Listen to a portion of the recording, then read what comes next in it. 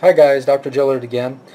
Let's talk about the fibula, the little fibula here. We just did the tibia, now we're going to do the fibula. Let's bring our friend the tibia back in here, just so we can see how these kind of connect. And I guess the important point, well, they're both important, but down here, so we would have the lateral malleolus.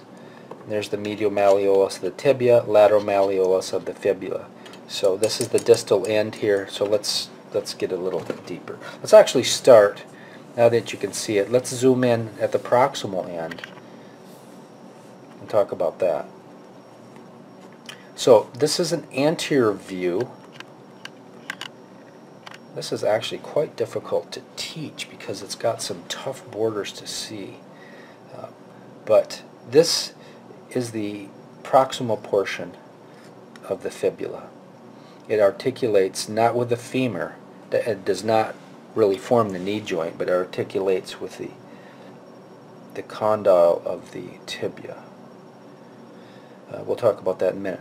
If I slide down a little bit, so how do I know this is an A to P view?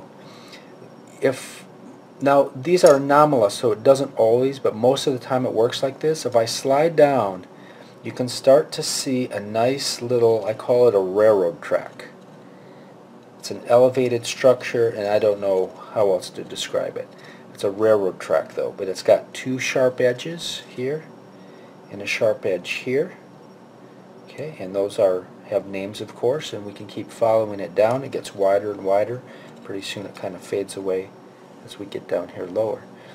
You can see the lateral malleolus is out on that side, so this is a left fibula, and I'll tell you at the end of the video, I'll tell you how to tell the difference, and that will be on the test. I'll throw one of these out.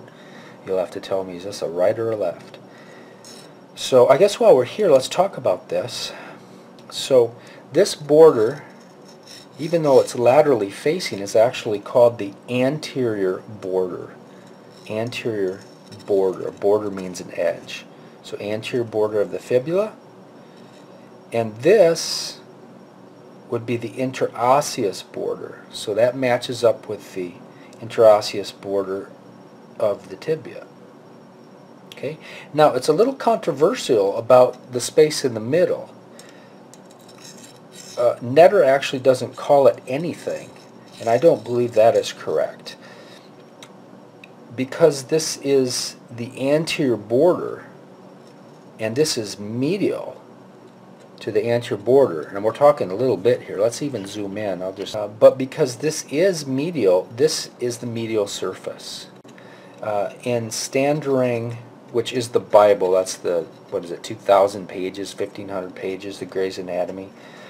It actually mentions in there that the other authors are all over the place in naming this. It actually names it the, the medial anterior border. I can't remember, don't quote me on that. But let's go with what Drake, that's your book, and that's what medical students use, and everybody uses Drake, the Gray's Anatomy by Drake. They do call this the medial surface, so that's what we're going to go with, the medial surface here. So if this is medial, then this surface would be the lateral surface. Okay, so lateral surface is here, lateral surface, all the way down. It kind of peters out down here at the bottom, and then you get to the lateral malleolus, which is right here. Okay, hope you got that down. Some of those you will be tested on these borders here. And let's go up to the most proximal part. So we have three parts here. We have the neck of the fibula is this skinny part below the head. This big bulgy part is the head. And then if I tip way up, you can see right here is the apex.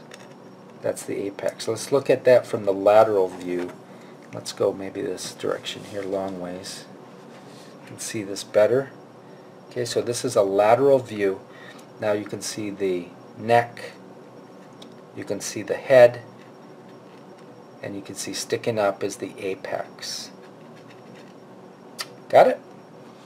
Let's turn it to the anterior to the camera. So that should be about an anterior view, and now again you can see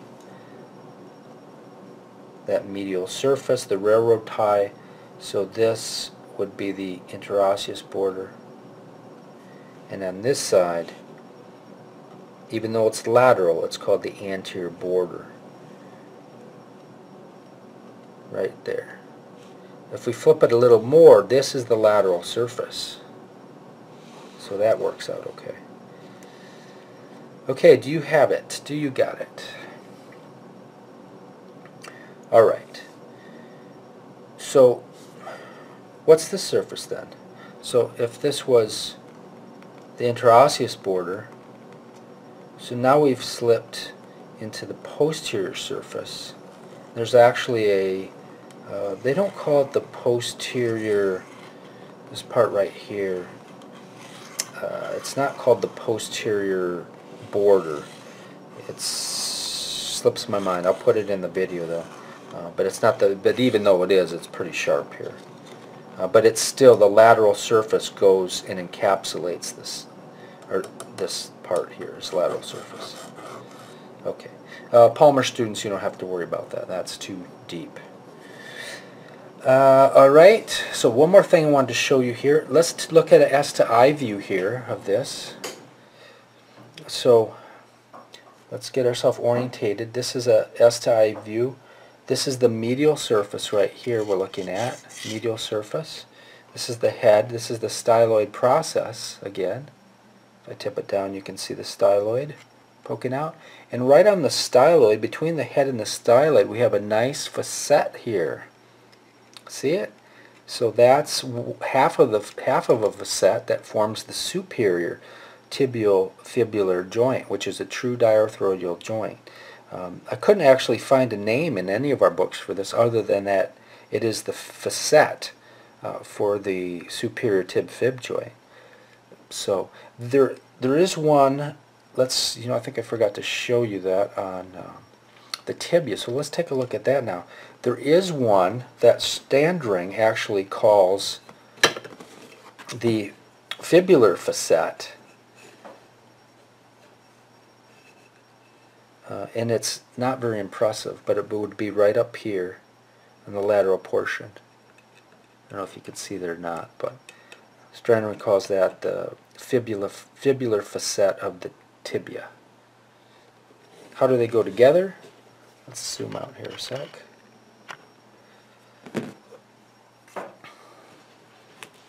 Okay, this is medial over here. This is lateral. So they fit together just like this. Just like that. And you can see that, well, I don't know if you can see this. This is asking a lot here. But the articulation between those facets is right here. Bottom line is we are on the, this would be the lateral surface on the lateral condyle. More specifically, the posterior lateral condyle is where that fibular facet of the tibia is for that superior tibiofibular articulation. So that's pretty hard to show you guys here. You're going to have to pick up the bone and look at that yourself. But we can certainly see it. The facet is quite well developed right there. I'm sure you can see that quite well. I can even see that through my viewfinder. So. Okay, so let's go down. We're almost done. Let's travel down. Now we're back to the anterior view. Okay, let's travel down. There's the railroad track. Travel down the railroad track. It gets fatter and fatter and fatter, and finally peters out. But now we've reached the lateral malleolus. Lateral malleolus, just like the medial malleolus of the tibia, the lateral malleolus of the fibula is quite smooth. Let's actually zoom in on that. Okay, quite smooth. So the lateral surfaces, there's really nothing that we need to know other than that's the lateral surface of the lateral malleolus. Now if we flip it medially, there's some key structures. You have to know this to know which way which fibula this is, you have to know these structures. So we have a nice articular facet right here. Okay, so that's the articular facet of the lateral malleolus of the fibula. Okay, can you see it? It's very smooth right there. So here's the key. So if we see this, we always know we are looking medially. This is always laterally. So this goes on the inside of the leg if we're trying to figure out if this is left and right. The key to telling which one, though, you have to know what this is. There's a big cave right here. Can you see that? That's called the malleolar fossa. Malleolar fossa, and for Palmer students, malleolar fossa of the radius. Right? Wrong. Malleolar fossa of the fibula. I wanted to see if you were awake there. Malleolar fossa of the fibula.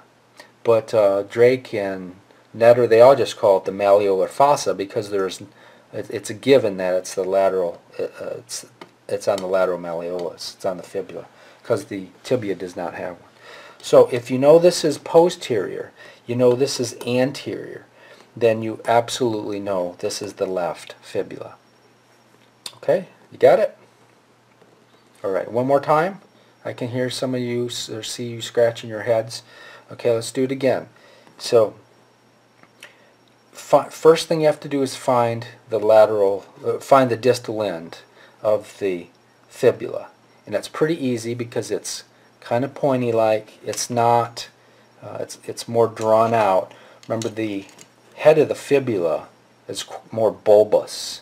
So, and then you can also see that facet there, if the specimen happens to have one.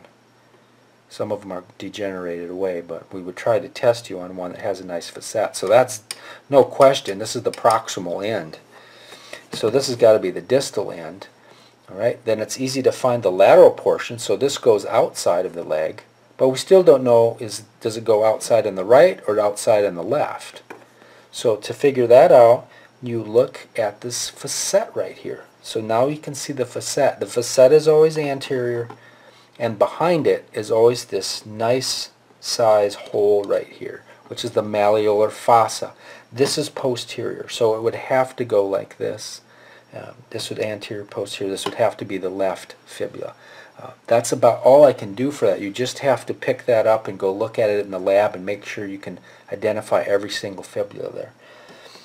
What does this articulate with? That's the talus. What does this do? It's a site for ligament. There's two ligaments that attach in here. We won't start the ligament story now, but it's a site for ligamentous attachment. All right, I think that should wrap it up. And I'm thinking here, yep, I think we got it done. So good luck on your midterm, and we'll see you in the next video.